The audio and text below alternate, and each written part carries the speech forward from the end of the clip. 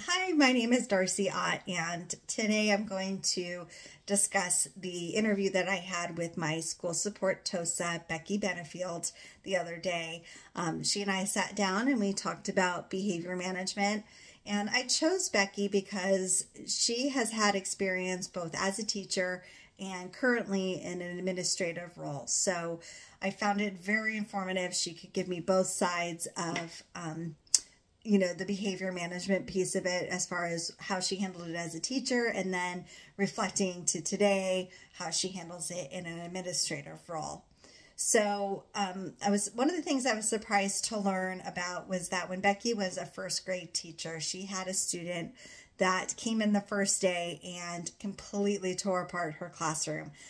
She was in a job share. It was her and another teacher, which doesn't normally happen, but for her in this instance, that was her situation. So both teachers were present, and they had no forewarning. So it was kind of like, the first day of school, everybody's excited. The kids come in, the parents had never said anything, and this kid destroys everything that you have worked on all summer to get everything prepared. So I was shocked to learn that during this whole process, though, she said that, that she was never informed of any previous history with this child. The parents had never said anything when they met her that first day of school. And they never had an IEP, even though there was an IEP in the past. It was not current. And I was surprised at the time that it took for them to assess this child, to get another IEP in process, and then to find a different placement ultimately for him that was just a better fit. Overall, that time was about 4 months. And I know that it's not a quick process. I wasn't expecting it to happen very quickly, but she said even at 4 months, it was pretty fast. And I envisioned 4 months of a child tearing up your classroom, and that had to have been frustrating. So I learned a lot about the techniques that she used during that time. She talked a lot about having a behavior chart that she used with the student. I've seen that actually firsthand. I've had experience in the classroom working as an instructional aide previously, and I know a lot of teachers that have used this visual aid. It's a great tool to use.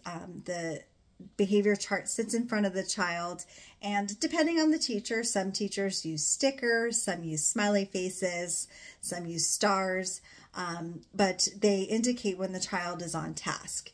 And I feel like you have to really get to know your children. This is a very important part of being a teacher, is also getting to know the student, getting to know what the student likes, what motivates them.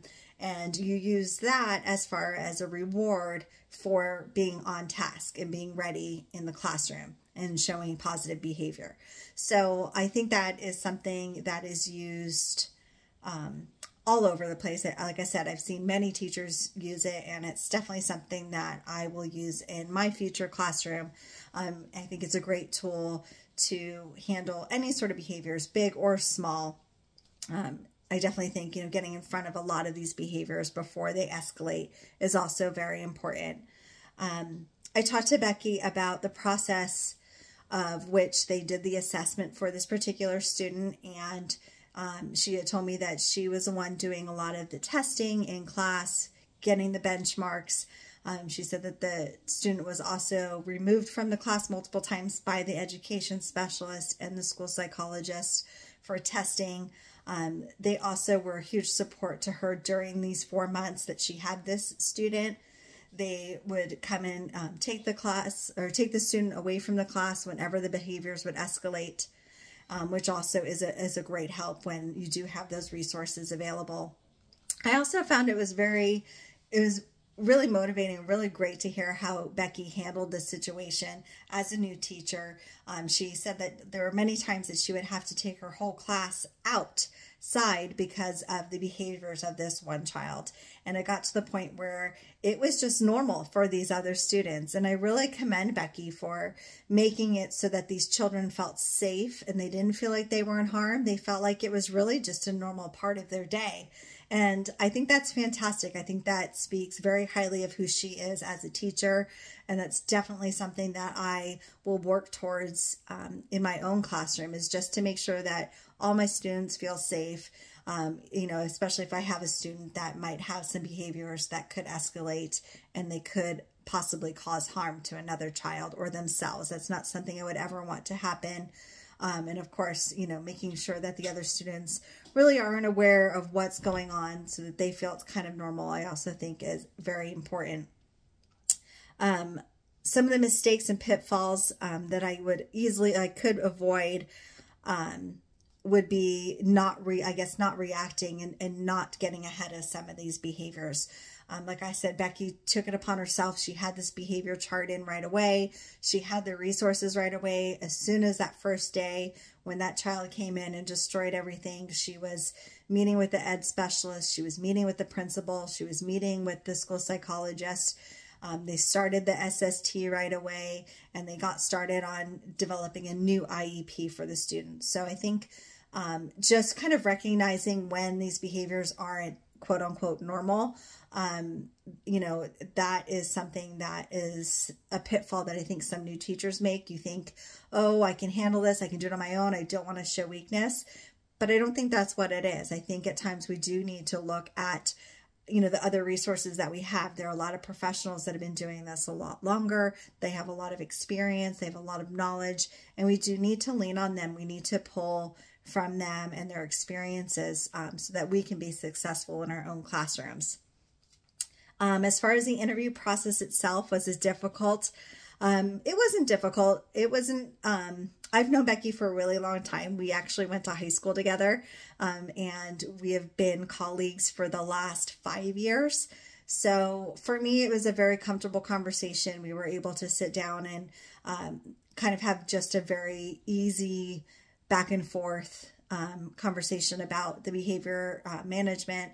And it was really great too. Like I said, now that she's in the administration role, I found it very interesting that there's so many opportunities for a new teacher or an experienced teacher to learn other things. There are PLC days where these professional learning days where the team gets together. So for instance, all the third grade teachers will get together and they'll sit down and they'll talk strategies. And at times they'll talk about students that are a little bit difficult in the classroom. And then you can really kind of pull, again, from that experience from everybody else. So I thought that was fantastic. Overall, I think that this whole process was really informative. I really did learn a lot. It was great sitting down with Becky and just talking to her about how she views behaviors, how she handles behaviors.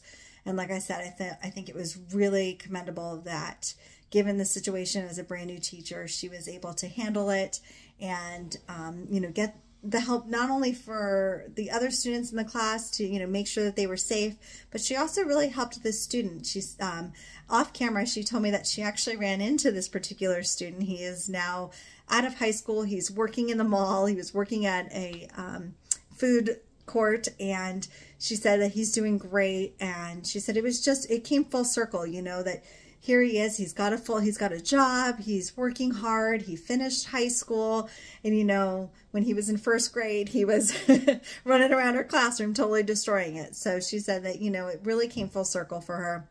And I think that's just such a wonderful part of being a teacher. We can, work with these kids and we can do what we can to really help them succeed. And I think the work that she did in first grade, even though he was young, got him to the place where he needed to be in order to graduate high school. They got him into that correct placement. They got him the support he needed. And now he is successful and he's working. And that's really all we want for all the kids. So again, I really enjoyed this class. It was fantastic. I learned so much about behavior management and how to handle it and PBIS and, what all of that entails. And I'm really excited for where my future will take me. And I look forward to having my own class someday. Thank you so much.